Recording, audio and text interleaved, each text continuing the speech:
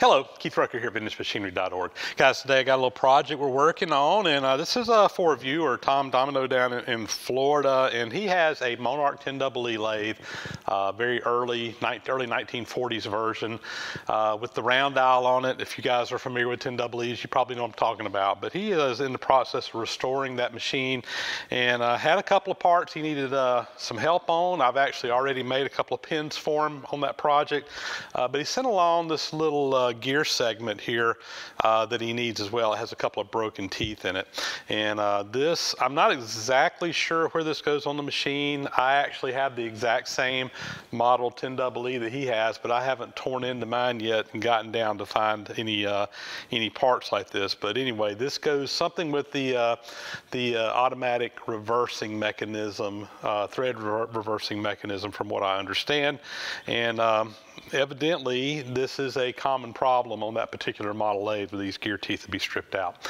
Let me zoom you in here, show you what we got, and let's come up with a game plan on how we're going to go about taking care of making a new part. So this is the part right here, and basically what you got is a flat piece of stock, has a hole in there. There's actually a bushing that goes down in there, a bronze bushing from what I understand, and a shaft that comes through that. These two holes are, I think, where pins go through, where it indexes it into something where this actually rotates, and you got the gear teeth out here on the end. And this is designed to just do a small turn. It doesn't make a complete turn, it's just making a couple of degrees of a turn to adjust something. And again, I'm not exactly sure how it's going on the machine over there. So a couple of just observations about this. First thing I want to do is, what material was this originally made from? And it's pretty easy to determine that. In this case, this is cast iron, and I can tell that, number one, looking at the broken teeth, you can see the grain down in there of the cast iron. Cast iron is a little bit grainy, and typically it has a unique look. It looks different than steel when you have a break like that. But even a bigger giveaway is the sides of this. It's all rough casting. So I suspect that when Monarch was making these parts, that they probably had a piece of metal that was cast long in the shape, and they just sawed off little pieces. The outside of this, on the three sides, was just left a rough casting. It was not a machine finished surface. It didn't need to be. All they needed to machine was the gear segment, and the hole here was really all that was needed. So that's what they did. So as far as making a replacement part, I've talked with Tom, and we have decided we're going to go back with cast iron on this. And the question will come up: why not make it out of steel? Because cast iron, it will break. It can be brittle. That's one of the down parts to cast iron, downsides to cast iron. But in many cases, that's also a positive, because in this case, I suspect, and I don't know this for a fact, but I suspect that this was designed to be the weak link in the design, so that if something broke, it was this piece here, and you could easily replace it, rather than having to a gear break off down deep in the machine where you had to tear the whole thing apart. So, I'm sure there was some engineering that went in to decide what material to make this out of originally, and making it stronger is not always necessarily the right answer, because if you make this part stronger, well, something else might fail someplace else, and that could be a bigger problem down the road. Again, I'm speculating, but I kind of suspect that's the case. Regardless, he decided he wanted to keep it as original as possible, so we are going to do it out of cast iron. And the material that we'll be using is some Durabar. This is some cast iron material that you can get that's basically a continuously formed cast product. It gets it in bars and sheets and whatever. It's just a rough material that you can machine stuff from. This part did give me some challenges, though, figuring some things out. So, when you're cutting gear teeth, you need to know how many teeth you have in a full circle. And in this case, how many teeth do I need to have is a little bit difficult to calculate, because I don't have a full circle. I can't just go in here and count the number of teeth all the way around. I've only got an inch and a quarter, inch and a half, whatever that is, of teeth to work with. So I had to figure out what is the spacing between those teeth? And I became a little bit of a detective to come up with that. You know, I know that from working with gears that you have the diameter of the gear, and you know, based on the pitch, the diameter will change with the number of teeth. So as you know, you first need to figure out what pitch this is, and then you figure out how many teeth it is, and you can calculate the diameter. In this case, what I did was I calculated what the diameter, the outside diameter of the circle was. I knew what the pitch was, and from that I was able to calculate the number of teeth. Now, to determine the pitch, I cheated. I've got a set of pitch gauges here. These are made by Boston Gear, and basically you have a rack gear in here for all the different pitches, and they're stamped to tell what pitch they are, and you can just go through these and figure it out. And this one here happens to be a 24 pitch. So I knew the pitch. Next I need to determine the diameter, so I did some calculations here. You know, the diameter would be twice the radius. The radius would be from the center of this hole out to the outside diameter here. Really couldn't measure from the center, but I could measure from the edge of the hole to the outside edge there with my calipers. So I knew what that measurement was. I could measure the diameter of the hole. I took half of that, the radius, plus this measurement, twice of that's the diameter. So I was able to determine what the actual diameter of this gear would have been. And in my case, the outside diameter came to 3.336 inches. And then just by doing the math, and I've got a spreadsheet here that I use to kind of cheat on this, but the outside diameter is determined by the number of teeth plus 2 divided by the pitch. So I knew the pitch. I knew what the pitch was. I knew what the outside diameter was. So by basically, I created a formula to calculate that, and I was able to determine that the number of teeth was 78. And that came really close to that outside diameter. So I measured 3.336.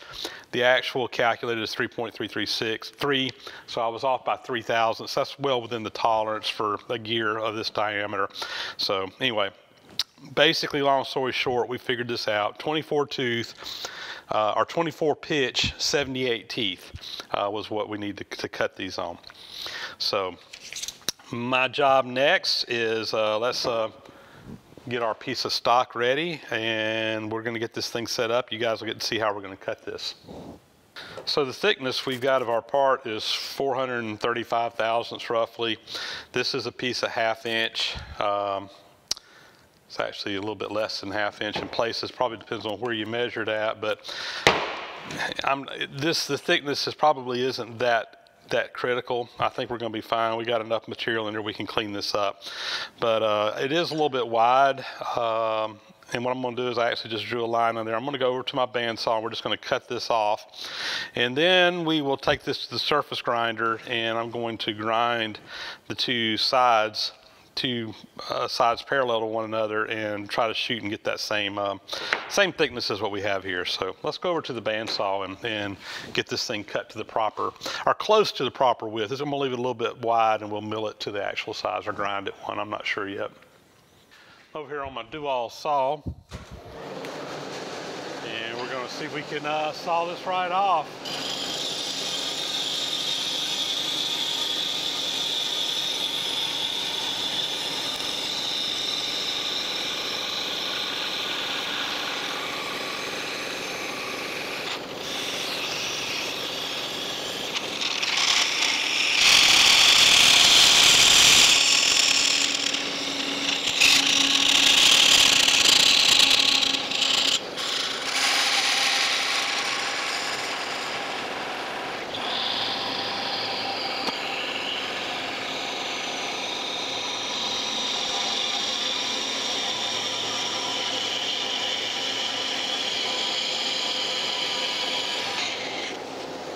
Go.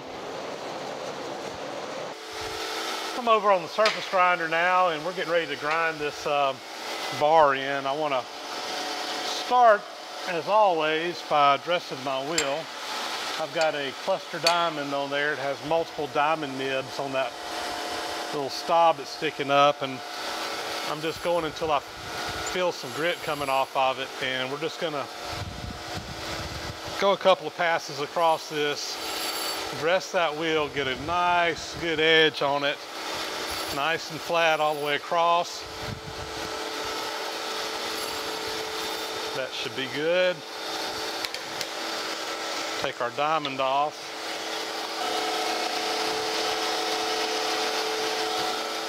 Wipe that down, and I'm just gonna put my bar up on here. We'll turn the mag on. That's got it magged down to the plate now, and I just want to clean this up, and then we'll flip it over and grind it parallel, and then I'm not going to have a whole lot of extra material here. I may not be able to get it completely clean to leave it exactly the same thickness as the original, but we ought to be able to get close. All right, I'm touching off there.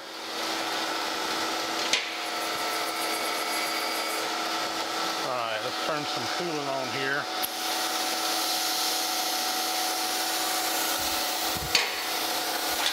And we'll let it start feeding across.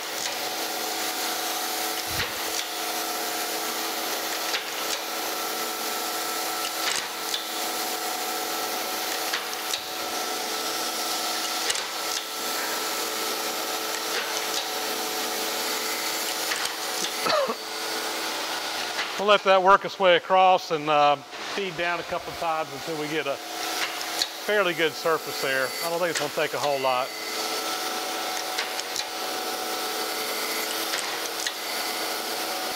This cast iron Durabar material is just basically cut out of the bandsaw to thickness, so it's fairly rough cut, but surprisingly uniform at the same time. So hopefully it won't take a whole lot to get this to clean up. We're already cleaning up on the back side all the way across. Looks like it was a little bit tapered, but a couple of passes we should have it clean.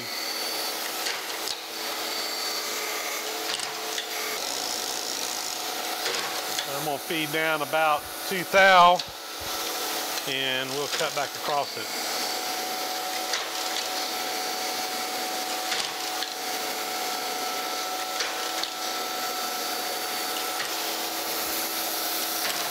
Go another 2 thou.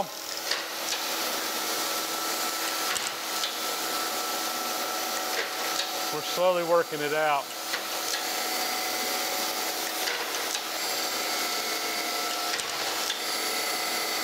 So far I've cut probably 5 or 6 thou off of it, so it's coming out pretty quick. All right, let's take another 2. This will make about 8 thou total that we've taken off.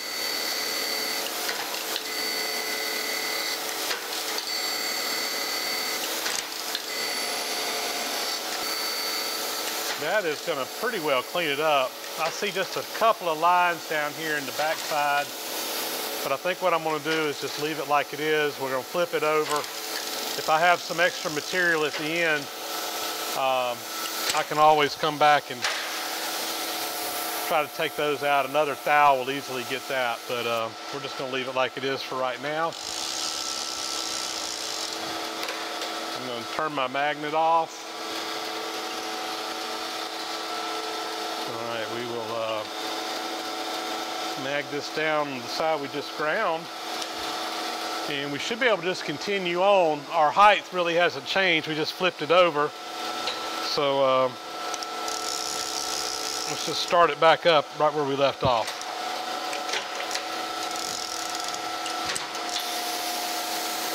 Except I need to down feed a couple of thou.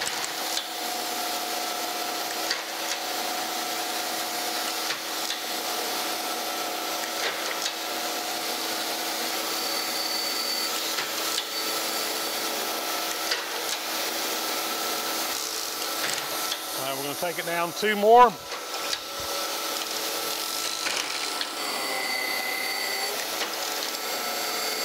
first cut was a little bit excessive, but it'll be all right.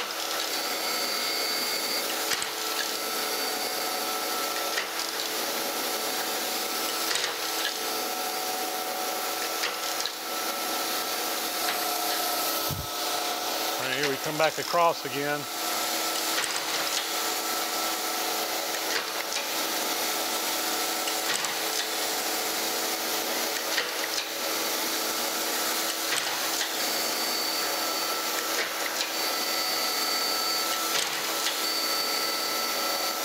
We're getting really close here to the having it cleaned up on both sides. This pass may get it. It might take one more, but shouldn't be much more.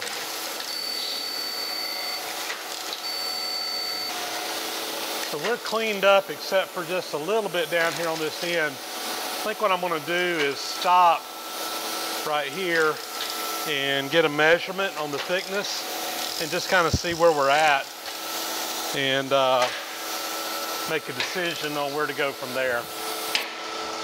So go ahead and pull this off. Go ahead and pull this off. So our original piece is about 435 thou.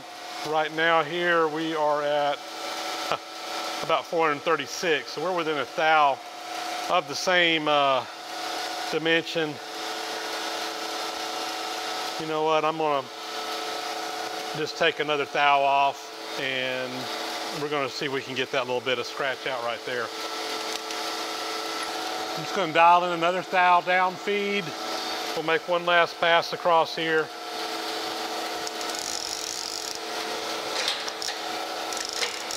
And I think we'll be done on the thickness of this.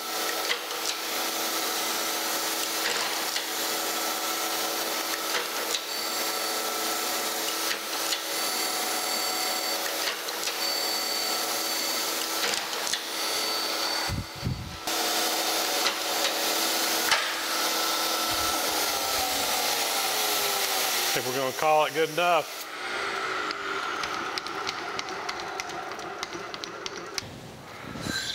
Pull that out of there. So the next thing I want to do is get these two rough sawn bandsaw sides parallel to one another. This thickness or width, I guess, right here is really not that critical. It was just a rough casting on the original, but I want to get those bandsaw marks out. So I've got a transfer block in here that just kind of helps me get it up square. If you're not familiar with the transfer block, the magnetic flux will go through this. So not only is it magging down on that side, it's also magging down on this face in here. And just kind of transfer the magnetism up, and we will use that. That should get it fairly square. Again, it's not critical that it needs to be perfectly square. The original is just a rough cast finish, but I just want it to look nice and just look a little bit better than what it does. That's all this is about. And I'm gonna probably do some fairly rough grinding on this.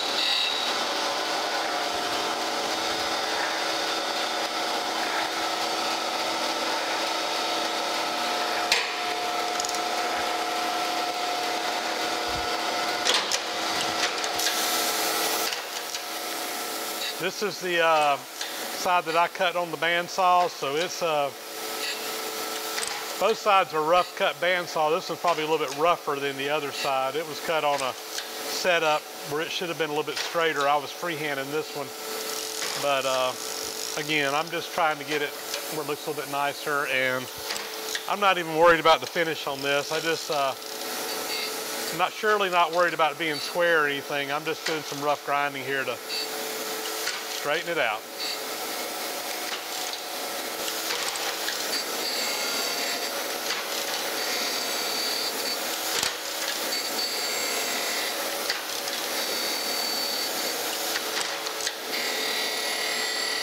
All right, I think that's got that side cleaned up good.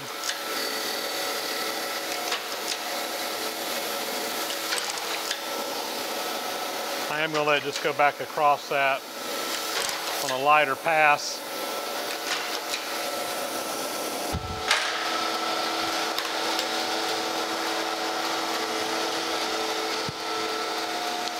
All right, we're going to flip it around now. Mag that one down, and here we go again. This side theoretically should clean up a lot easier. This is a more of a straight cut that was made with the bandsaw, and it was sitting on this side, so, and it looks like it's going to clean most of it up on the first pass.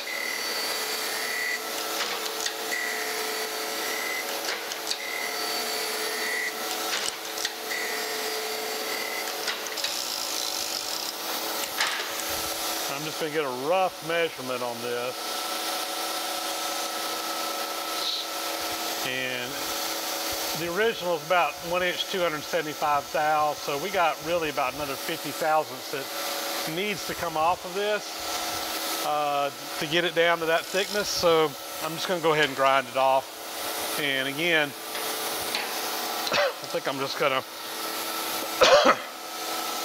make fairly heavy cuts here and just get it knocked out.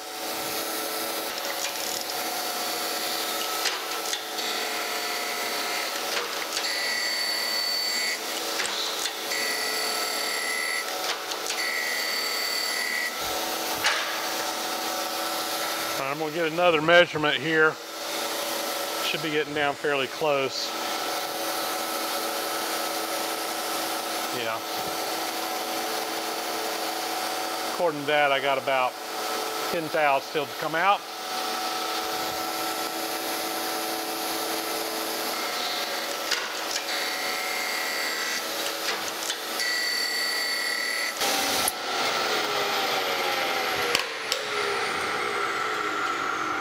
Here we go.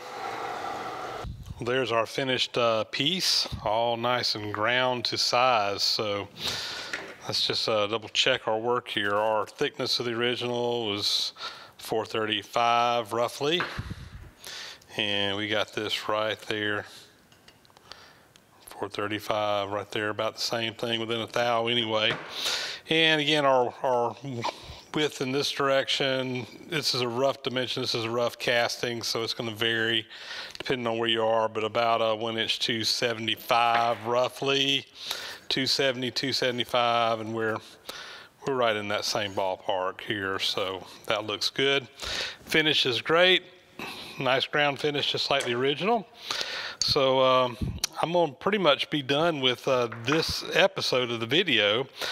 We'll be coming back later on and getting the hole drilled in there and getting this turned to the proper radius on the outside and cutting those teeth. We're going to be doing that in the upcoming episode. But there you go. Grinding a piece of cast iron stock to size. And there it is, one nice piece of stock to work with now. We'll come back and finish this up a little bit later on. I've just ran out of time, very limited amount of time to get out and shop this week, but hope to be out here this weekend and get a good bit of work done. My plan here is that we will make several of these parts. When I go to cut the gear teeth, I can put them all together and just kind of cut them all at one time, rack them or stack them all together.